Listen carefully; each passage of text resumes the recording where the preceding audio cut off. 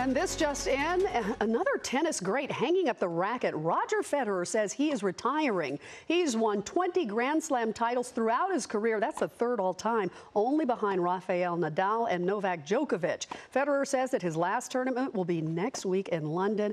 And this, of course, comes after Serena Williams recently announced her retirement, although she has hinted at a possible comeback. Hello, I'm Mark Brown. Get more great ABC7 content by clicking the subscribe button for our YouTube channel and download the ABC7 Los Angeles streaming app on Fire TV, Android TV, Apple TV, and Roku to watch on your TV.